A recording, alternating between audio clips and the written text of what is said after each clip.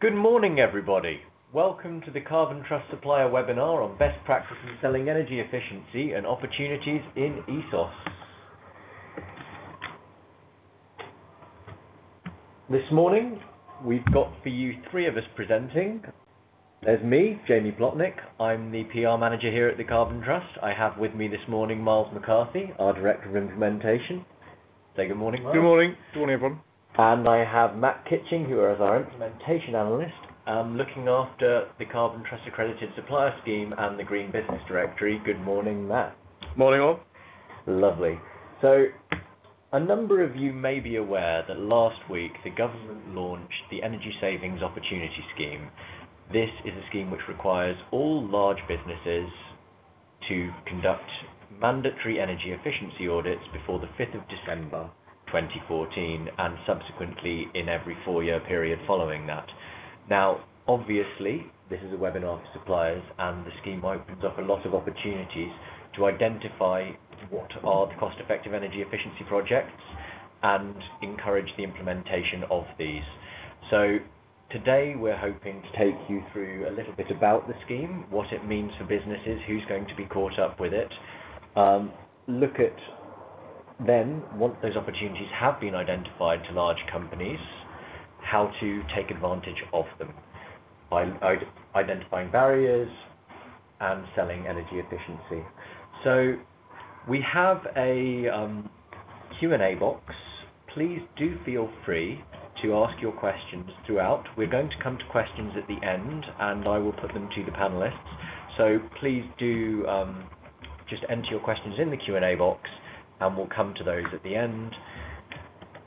But quickly, a little bit about the Carbon Trust. So for those of you that haven't interacted with the Carbon Trust recently, and we have a mixed audience today, including both accredited suppliers, other suppliers, and some end users.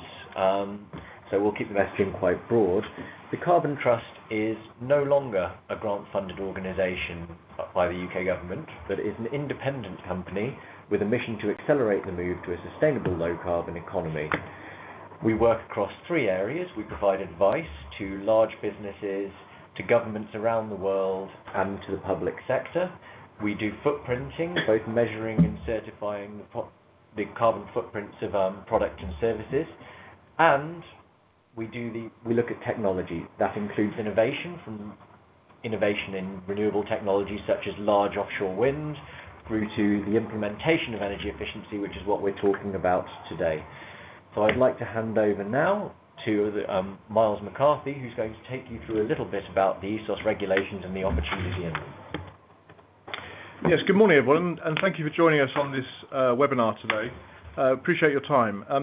Just to reiterate the point that Jamie just made there, we have got a mix of audience today of suppliers and customers, so we will keep the messaging relatively broad, but very happy to take questions on any points as they come through. In terms of ESOS, ESOS has been in consultation for some time now, and we were involved in the consultation period. The importance of the timings today is that we're just a few days after the regulation, or the regulation being laid before Parliament last Thursday and coming into force in the coming 2 weeks. So we wanted to provide a view and an update of what ESOS is and what impact it's likely to have in the marketplace, both for customers or for businesses and suppliers of energy efficient equipment. So just a high-level view of ESOS. If you haven't heard of ESOS, this is the UK government's response to an EU energy efficiency directive. And as I mentioned just now, this was just laid before Parliament last week. The regulation requires all member states to introduce a programme of energy audits, regular energy audits for large enterprises, and this is in effect what the ESOS regulation will provide in the UK. The audits are mandatory for over 90% of the emissions of a business, of a large entity, and they will coming to sorry, the slides just moved. Oh, sorry, do you want to? And the audits will be required to be completed by 5th of December 2015 for the first audits, and then every 4-year cycle after that. And it will apply to the total, or at least 90% of the total emissions of a business, which will include buildings, industrial processes and transport. We talked a little bit about applicability in terms of organisations. The organisations that will fall under this regulation will be all large undertakings, excluding public sector bodies. But it will include not-for-profit, and it will include industrial and commercial businesses. A large undertaking in ESOS is defined as a business that has at least 250 employees or annual turnovers of 50 million euros or balance sheets of over 43 million euros. It's worth noting there that having more than 250 employees in itself establishes a business to be a large undertaking, an organisation to be a large undertaking, and therefore they will fall under this regulation. So the initial figures, estimates were 7,300 large undertakings.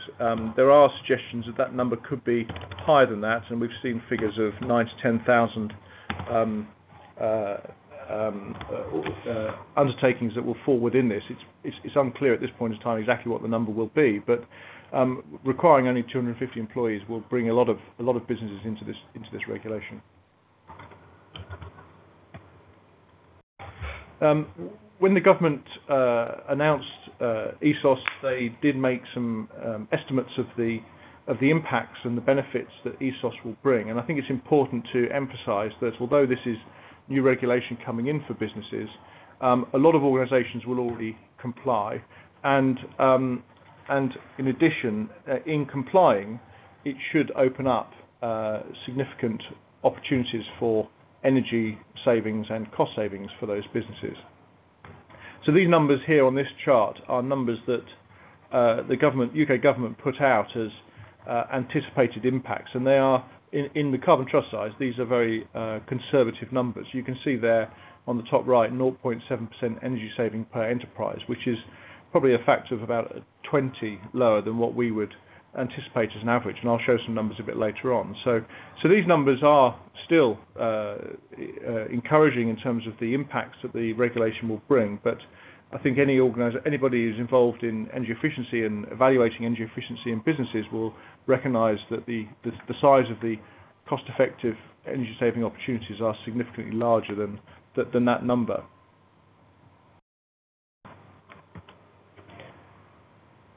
So these numbers are estimates of the cost and the benefit for a typical organisation, again based on that very conservative figure of the level of savings that can be achieved.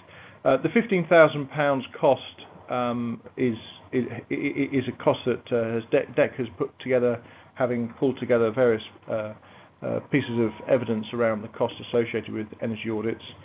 Really, the cost will vary dependent on the complexity and the size of the business, but certainly the savings are going to far outweigh that in terms of potential opportunity for energy reduction. And just in terms of compliance, there's two opportunities of compliance. The first route is an automatic compliance. If a business's operations are fully covered by ISO 50001, then they can notify the Environment Agency and become compliant or demonstrate their compliance with the ESOS.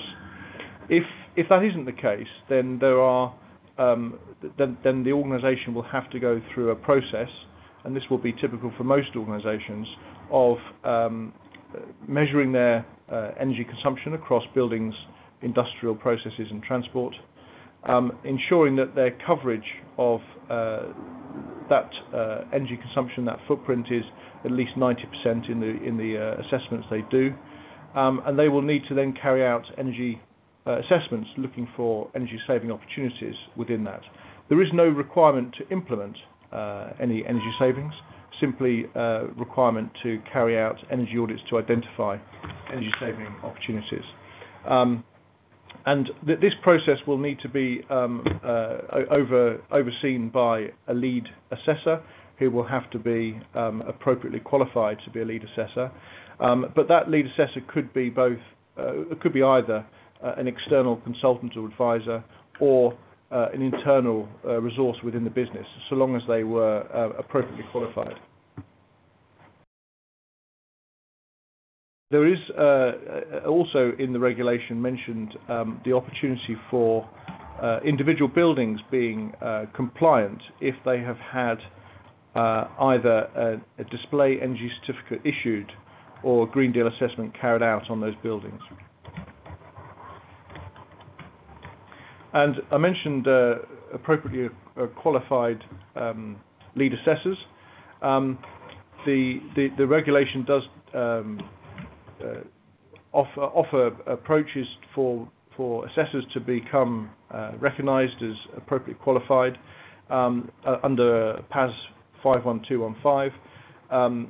There are a number of professional bodies that we know are currently applying to the Environment Agency to demonstrate that their registers of energy assessors or auditors are appropriately qualified. And over the coming weeks, we would anticipate there will be a number of bodies that are looking to establish that recognition amongst their membership or their approved lists.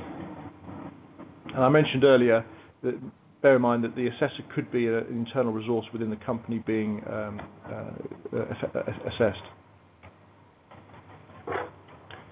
And just an update on Carbon Trust standard around compliance of ESOS.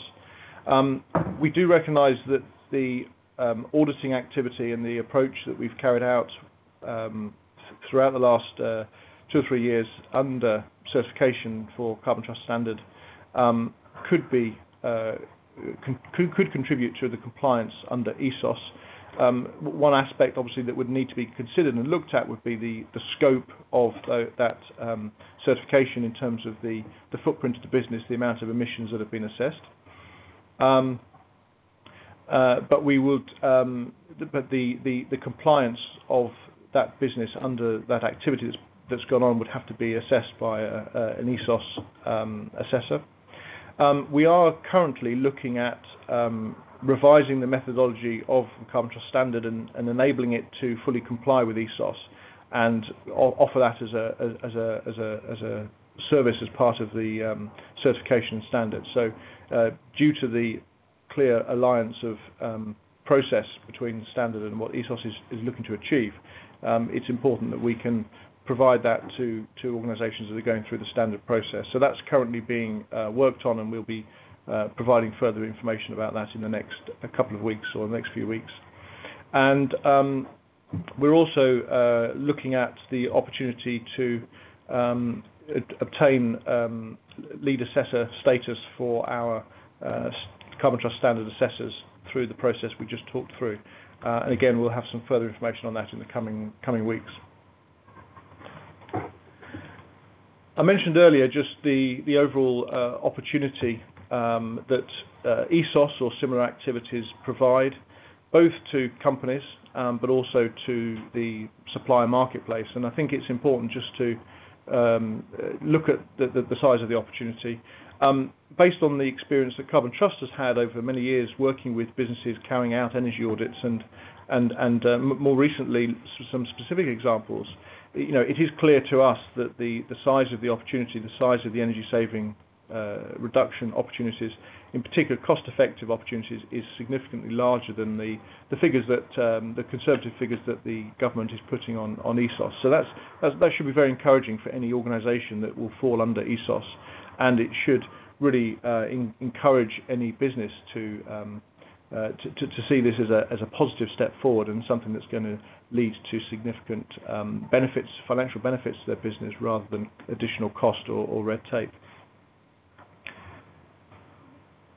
A couple of examples of recent companies that we've looked at. Here's a manufacturing company with an energy spend of £240,000, and the cost-effective identified energy savings for that business were 41%, leading to a 1.6-year payback. And you can see there the cost of an energy survey for that business, £5,000, is dramatically lower than the opportunity for savings. And bear in mind the saving opportunity of 99,000 is per annum. So even if a small proportion of those opportunities are implemented, that will far exceed the cost of carrying out that audit and in effect complying with ESOS.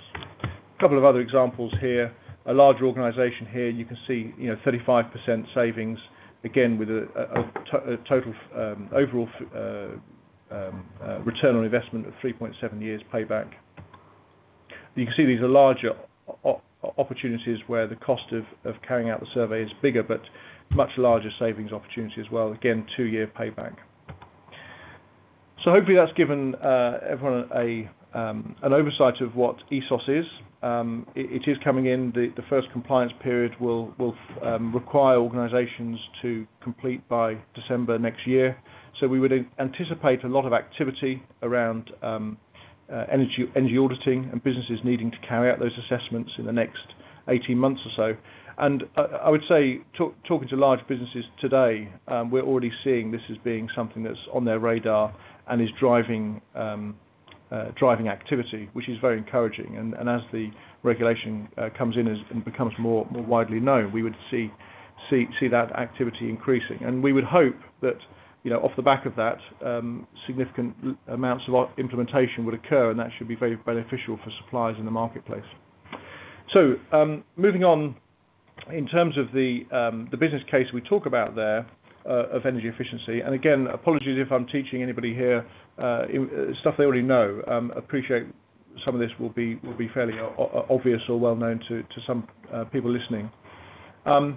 So it's important when we're communicating to businesses the size of the opportunity, not just to talk about today's savings opportunities, but also to look forwards and recognise that by taking significant reductions out of their consumption today, that leads to ongoing and growing savings, with energy prices continuing to climb. So the size of the prize in terms of what can be unlocked in terms of efficiency is very significant and needs to be highlighted in any communications to businesses. Again, the projects we're talking about, both operational efficiency and capital investment in buildings and industrial technologies, is extremely compelling, and it's important that we get this message across, and we get the advice and the confidence to the companies to recognise the value of the savings. The return on investment from those earlier slides and from this slide can be seen far outweighs the typical return on investment that businesses would expect and require for capital investment. But we do know that significant amounts of opportunities, even when they are identified, potentially through something approach like ESOS, do not get implemented. So it's important for us to continue to work on ensuring that number grows and that projects do move through to implementation. So in terms of our approaches to implementation, we have a number of activities. We are working quite heavily with our client base on the implementation phase, and one of the important aspects of implementation for companies is building, first of all, the awareness, but also building the confidence. And I think that is a role that organisations do come to Carbon Trust for. We are seen as a trusted and independent advisor, and it is a role we can play in building that confidence within a business to first of all understand what the opportunities are, where they are in their business, but also share case studies, recognise the benefits to the business, but also the robustness of those recommendations and opportunities. And it's at that stage where we're very keen to work alongside a pool of suppliers in the marketplace and ensure that those projects go through to implementation, and the right projects are going through to implementation, putting in right equipment that will deliver what the customers need in terms of services, but also will achieve the greatest savings and good quality returns on investment where capital investment is needed.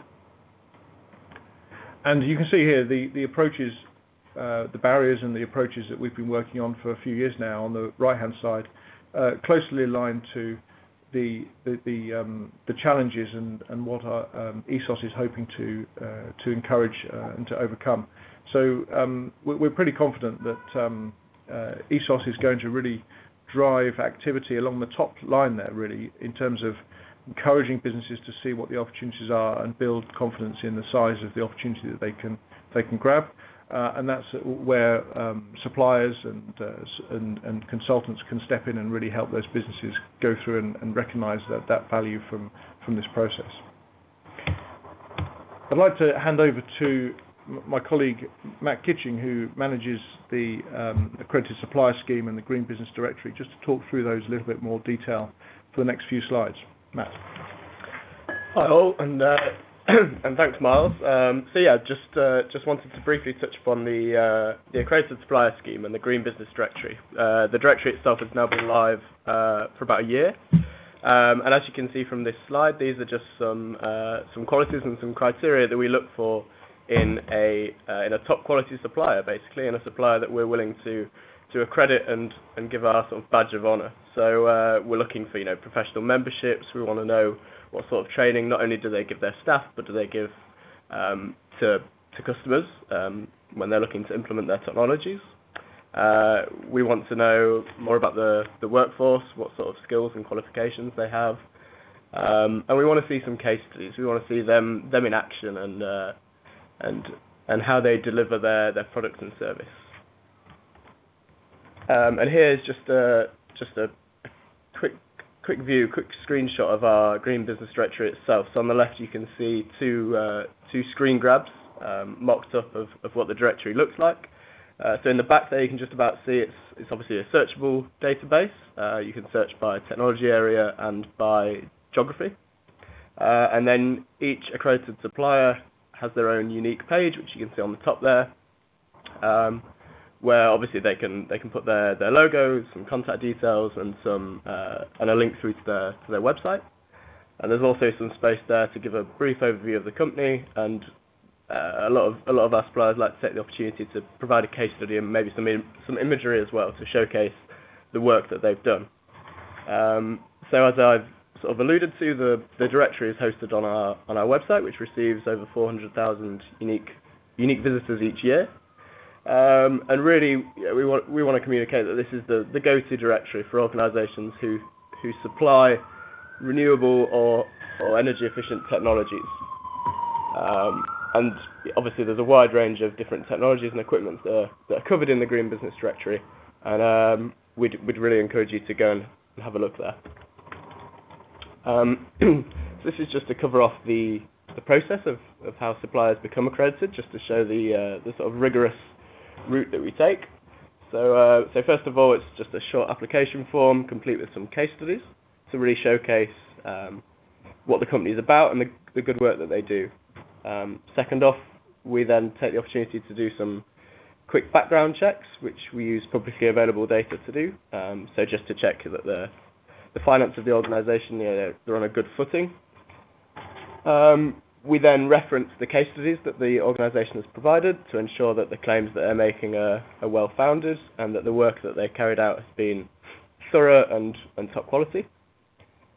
We then follow up that with a brief phone interview. So again, this is just a real opportunity for the supplier to showcase their qualities and to boast about the good work that they've done. At this stage, provided everything's been passed with flying colours, we would look to accredit those suppliers, and then we'd look to gather the information needed to really advertise their qualities. So the data which we would put on our website, for example, would be one thing, and then we put in place the logos and the branding, and making sure that the supplier themselves can also promote the fact that they're accredited with us. That process in total, we look to complete within around about 3 weeks. Obviously, there's sometimes delays, so sometimes there's problems with the application form, for example, but overall we look to complete within 3 weeks. And here I won't go into much detail, but this is just some examples and some evidence really that our suppliers really value their accreditation with us, and and that they value our logo, essentially, and being able to promote the fact that they're affiliated with us. I also just wanted to touch upon really the value to suppliers of being accredited with us, and the other benefits, not just being able to promote the logo and being on our website. So on the left here you can see a £10 million pot of money, essentially, that we've made our suppliers, we've given them access to, essentially, in some ways. So these are split roughly into equal thirds. So the top third there you can see is work which our suppliers have been able to tender for, to bid for work. The second third is work that they've bid for and won, and therefore implemented. And finally, the bottom third is supply chain engagement work that we at the Carbon Trust carry out, that we've been able to expose our suppliers to and help them carry out with us. And then on the right, I just wanted to touch on some examples and some benefits which are maybe less tangible and are harder to put a value on. So, for example, the value of differentiation in a quite crowded and busy marketplace that's quite complex, and as we've touched on already, sometimes end users find it hard to trust or to have confidence in the claims made by suppliers. This scheme really looks to answer that barrier. So we provide PR and case studies again, which really help our suppliers gain the confidence of their customers. We look to open up opportunities to join us at event stands and in talks and at various events, which again can lead to leads for potential business. And then finally, obviously, we have the web page views and referrals that we provide to all our suppliers. So our Green Business Directory, for example, has, in the 1 year since it's been launched, has had around 50,000 unique visitors to that directory. Thanks, Matt. Just on that last slide, if I can just step back. Sorry. I think it really is important for all Green Business Directory suppliers, accredited suppliers, and any supplier that's looking to come on board. We would really encourage you to do as much as possible to promote your accreditation, obviously, but also talk to Matt and also talk to our PR team. Jamie, who's here today, does a lot of work on our PR for the Carbon Trust, but also has been involved in supporting some of our Green Business Directory listed accredited suppliers in developing their own PR. And it's the reason we created the accredited supplier scheme, and we were keen to promote that through the Green Business Directory, is to help customers to find good quality suppliers, but also to help those suppliers differentiate themselves in the market and demonstrate the quality and the credibility of the projects they do. So, yes, do keep up your case studies on the Green Business Directory. If you want to change those, update those, make them more relevant to your audience, then please do. But also ensure that you are promoting and displaying the accredited status, the logo where possible. If you would like to be involved in events, then please do let us know. We do come to organisations regularly on that. Or if you're doing any PR work or updating any PR work, then again, please do talk to us. We'd be very happy to help you and support you in that. So I think there's a lot that can be done in terms of further promotion and encouragement of organisations to recognise this accredited status and help suppliers to further their promotion of that.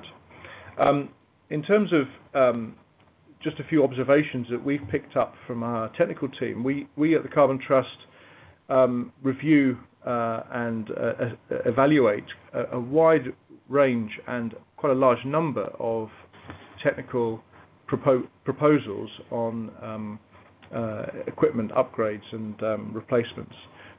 Typically through the Energy Efficiency Financing Scheme and the 0% loan scheme that still is active in Northern Ireland and Wales, but also through some of our other activities. We see quite a lot of projects going through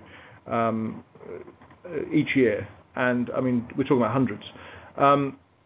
So we did ask the technical team just to pull together some of our observations about, as an independent reader of those proposals from suppliers, not just Green Business Directory and accredited suppliers, but more broadly suppliers in the marketplace, so some observations that they had. And again, apologies if any of these are fairly obvious, but I think it is just worth pointing out that we do see quite a wide range of qualities of proposals going to customers, and fundamentally we do know from earlier conversations today that there's a very strong business case, financial business case for the projects that we're trying to get organisations to take forwards.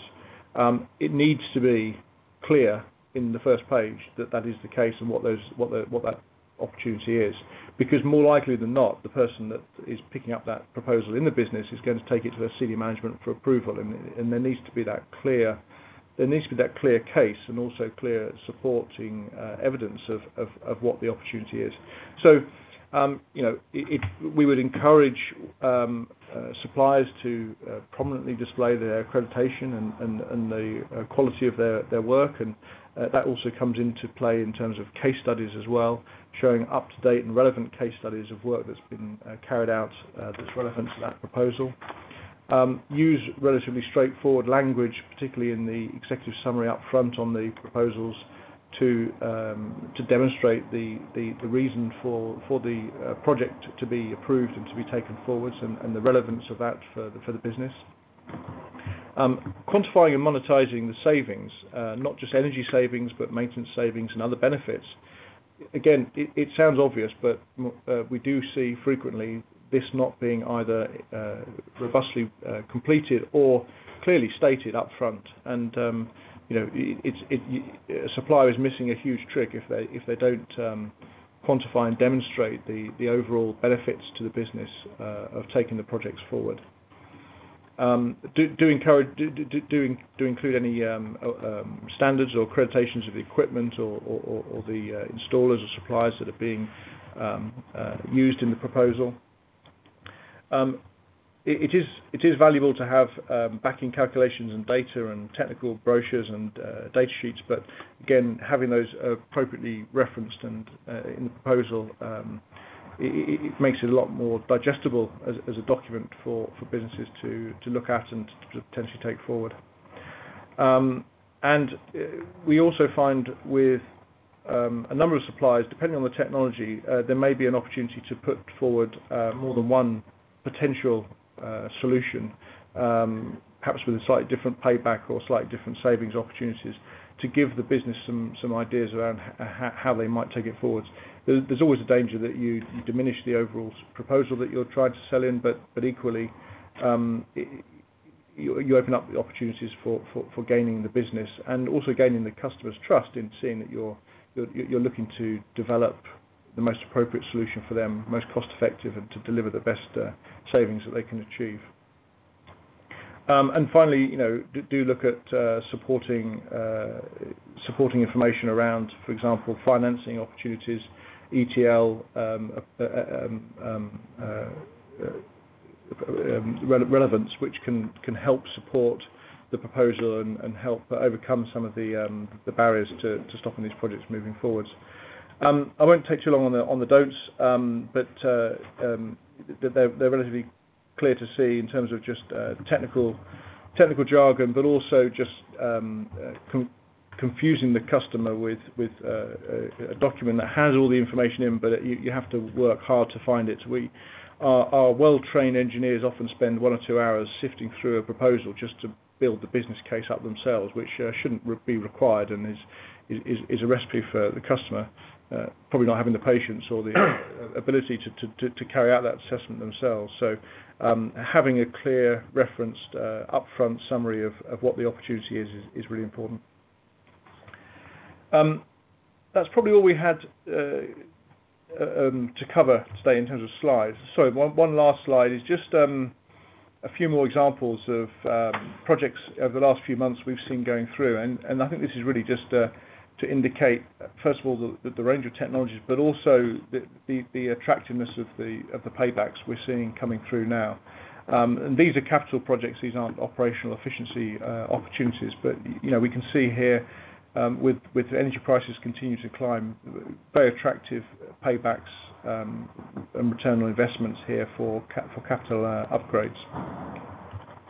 So that was all we had in terms of formal presentation. Over to Jamie to cover off the questions and answers. Lovely. Well, thank you very much, Miles, and thank you very much, Matt, for that presentation. I'll just flip over to the next slide, which has on it our contact details. And if you'd like to follow up directly with us or anyone on the team here at the Carbon Trust, then please do email Matt. His email address is up there on the slide, or call us on the number there. We also have a couple of events coming up that you may want to join. These are about the changes to the Carbon Trust standard methodology, and we'll also cover off ESOS once we've got perhaps a slightly greater idea on what's going to be happening in terms of the registers that are going to accredit lead assessors. And those will be taking place live here at the Carbon Trust offices in London on the 16th of July, and on the 17th of July there'll be another webinar, so I'll make you aware of those. Now, coming to the questions, I may deal with the first question myself because I've had to trawl through all the guidance on ESOS, and the first question coming from Michaela Basford is, how will ESOS be enforced and by whom? And quick answer to this, ESOS will be enforced in England by the Environment Agency, Northern Ireland by the Northern Ireland Environment Agency, Scotland by the Scotland Environment Protection Agency, Wales by Natural Resources Wales, and because this can include offshore assets, DEC will look after those. And it's going to include the enforcement's going to be basically naming and shaming plus a financial penalty depending on what you did, anywhere from £5,000 for doing it and failing to notify the Environment Agency, through to £50,000 for not doing it and or doing it and making a false or misleading statement. So they can also ratchet those up with daily fines for failing to comply after that of £500. So it can get pretty expensive pretty quickly for businesses that choose not to take action. Coming to the second question, this one comes from Michael Power. Miles, I think it's one for you. Will there be a route to finance CapEx?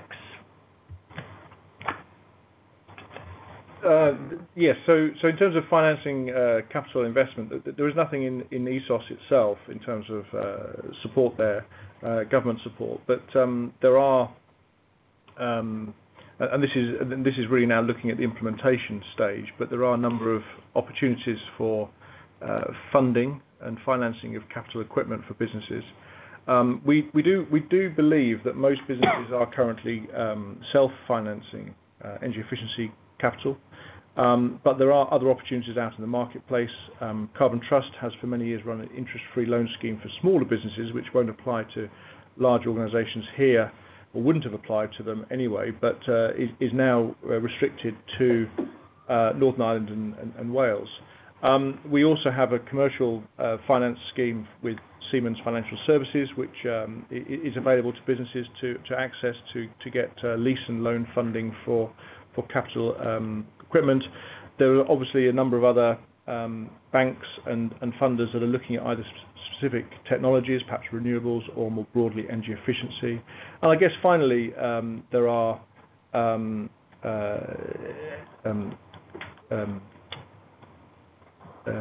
sorry, the word's going to out of my head.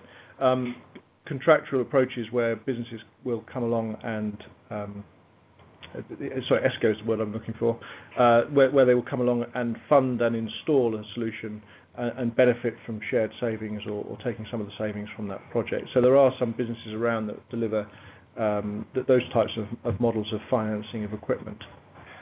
Thanks, Miles. Let's come to a question from Matt.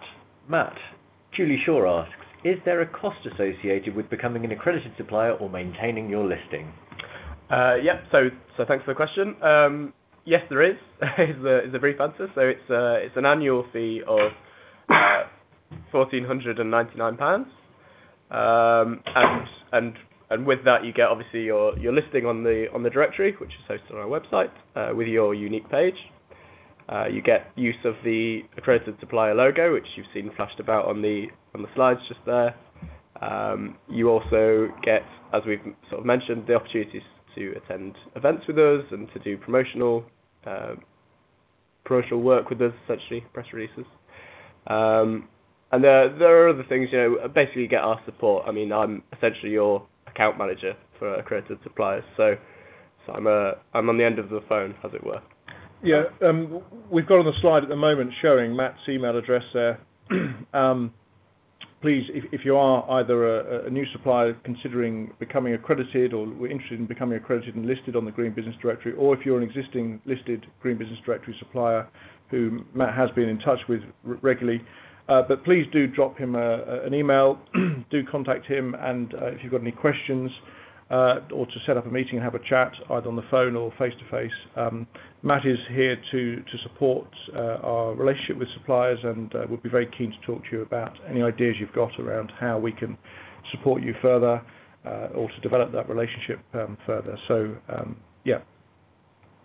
Great, thanks very much. Coming to the next question, which is one I may pick up myself, coming from Philip Belton. Is there a view that the ESOS eligibility requirements may change in future to incorporate public sector bodies? Now, this scheme actually implements Article 8 of the Energy Efficiency Directive under the EU, and that does have an energy efficiency requirement for public sector bodies as well, but the feeling is that the public sector already has sufficient obligations to implement energy efficiency without an additional legislative scheme to call them up. So no, there are no plans for it to include the public sector, but I will add that it doesn't specifically exclude not-for-profits under this scheme, and those that are large enough with a sufficiently large balance sheet and turnover and with more than 250 employees, or more than 250 employees, quite right, Miles, thank you, will be caught up by this. So public sector bodies won't be, but they have plenty of other obligations to adopt energy efficiency from other schemes. Coming to the next question, Miles, you can probably take this one. Michaela Bassford again. You mentioned a building would be compliant if they have a Green Deal assessment, but many organisations will have multiple buildings. Is it an organisation or a building by building that needs to be compliant? So the compliance for large undertakings is for their overall activities in their buildings, their industrial processes and their transport, and any ESOS compliant activities has to cover at least 90% of that energy use. So it isn't a building by building, it is a requirement for at least 90% coverage, but obviously if they've got a number of buildings that have got an up-to-date display energy certificate or have had Green Deal assessments, then that can form part of that process of building up that level of coverage to comply with ESOS. So they may decide only to evaluate the parts of their energy consumption that are outside of those buildings, and that would also apply to any other current activities or recent activities that have been carried out by the business on particular sites or particular processes. They can form in themselves part of the compliance, but the assessor, ESOS assessor, would have to evaluate and decide whether that coverage was first of all eligible and appropriate for what ESOS requires, but also to ensure that coverage of their total energy use was appropriate to comply with ESOS. Lovely, thanks, Miles. The next question, coming from John Robb, I might have a stab at it, I'll ask you to as well, is what's the plan to communicate the obligations of ESOS to large organisations? Now, we do know that a number of these large organisations, certainly the ones that we deal with, were very aware that this was coming in, and they've been waiting for this guidance to come in for some time. But it's not that long until December 2015, and so there really is a job to disseminate it out there. Certainly a lot of the associations and trade bodies involved in energy management are going out to their members, which include those that work within the large organisations. There are a number of organisations currently promoting what the obligations are going to be, including the Carbon Trust, and certainly we're going out and talking to a lot of our stakeholders and customers about it. But there is a job to be done, and I think that there's a job to be done by the suppliers of energy efficiency to go out there and market what they can provide. because it's a win-win for both the suppliers and the large companies, because ultimately energy efficiency is a blindingly obvious business case in many, many cases. And so we'd very much encourage all of our suppliers and the suppliers that we work with to go out and take advantage of the opportunity in ESOS. Miles, do you have anything to add to that? No, I mean, other than noting that with a deadline of December 15 for the first wave and then a 4-yearly cycle, there is certainly going to be a push for skills to carry out the ESOS assessments and to comply for December 15. I think after that it will be easier, more straightforward. We are seeing large organisations now really stepping up their activities, if they haven't already done so in the past, to start to carry out this activity. And here at the Carbon Trust, we have our in-house team working quite hard with a number of different organisations doing exactly that. So I think businesses are starting to move quite quickly and recognise the need to do this. And of course, the benefit, the sooner they identify and hopefully implement the benefits, then they will get the benefit. Then they will get the financial benefits off the back of it.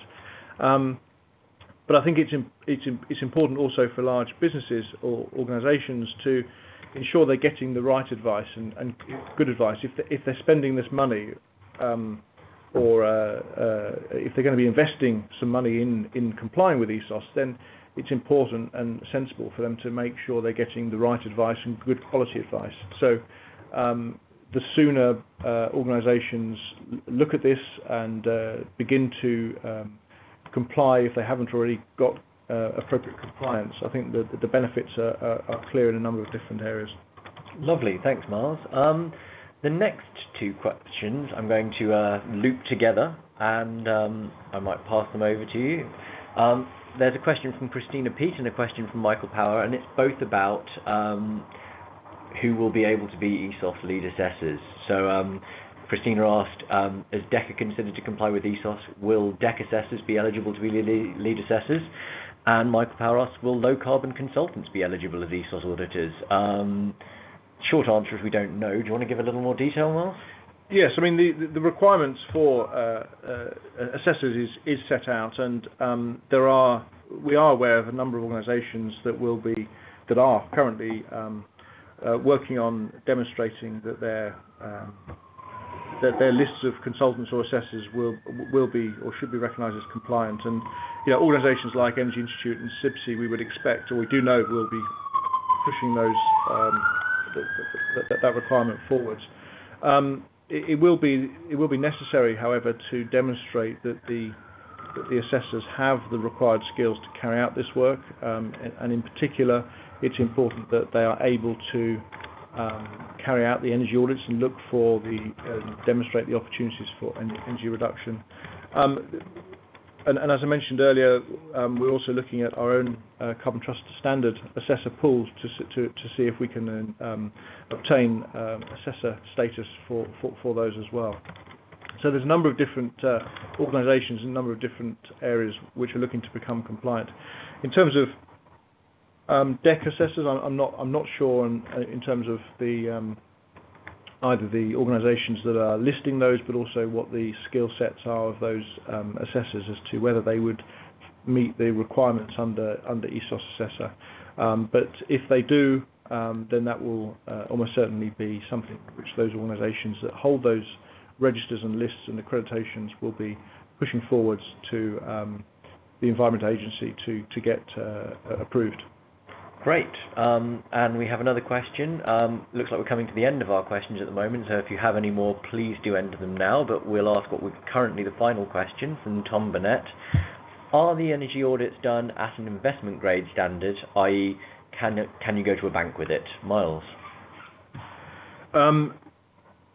I don't believe they will be to that level. I mean, my understanding is that the minimum standards certainly won't be done at an investment grade standard. You won't need to go to quite that level. However, if you have had energy audits done at an investment grade standard, those will certainly meet the requirements of ESOS. Yes, and actually, in terms of the work that we do here at the Carbon Trust, we don't we don't necessarily encourage businesses always to look at investment grade audits as a step they need to carry out.